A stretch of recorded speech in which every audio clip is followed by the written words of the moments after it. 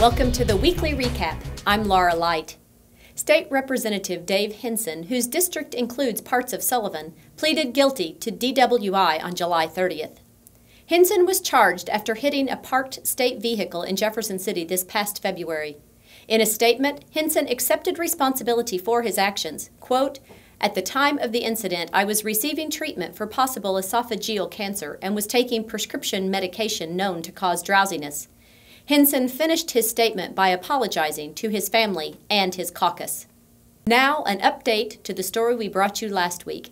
Marcus Corey, the Rolla man recently charged with 2 counts of first-degree child welfare endangerment, was sentenced to 5 years in prison for possession of a controlled substance. He entered a guilty plea just minutes before his trial was set to begin on July 30th. The charge stemmed from an incident last November when Rolla police found Percocet in Corey's pocket with no prescription. 2 friends from Rolla are cashing in on the recent Missouri Lottery Show Me Cash jackpot. Carla Keegan and Vanessa Wiseman purchased their winning ticket from the Casey's General Store in Rolla on August 4th. The drawing was held the same day, and the duo claimed their prize at lottery headquarters in Jefferson City on August 5th. The friends will each take home over $334,000 before taxes.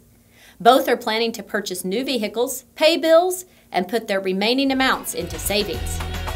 Now with more local news, here's Matt Wacker. The driver of this 2000 Freightliner tractor-trailer headed eastbound on August 3rd was seriously injured. According to the Missouri State Highway Patrol, 58-year-old Svetlin Stefanachki was driving near mile marker 183 when the crash occurred. The semi went off the right side of the interstate, struck a ditch, and then caught on fire. The driver was removed from the burning cab by bystanders and taken to the hospital. The cause of the fire is unknown at this time. A St. James man says he was arrested for having a yard sale. Christopher Boyd's yard sale took place on July 24th. According to Boyd, someone complained to the police department about nearly hitting a parked car on his street. Sergeant Chris Pigg responded by distributing cones to prevent further parking. After Boyd moved the cones, he and the officer exchanged words, which ended with Boyd in handcuffs.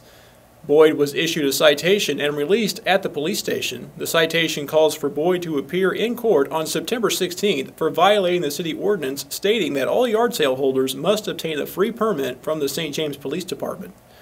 And finally, I am proud to announce the upcoming schedule for this year's newly branded Ozark Conference Game of the Week.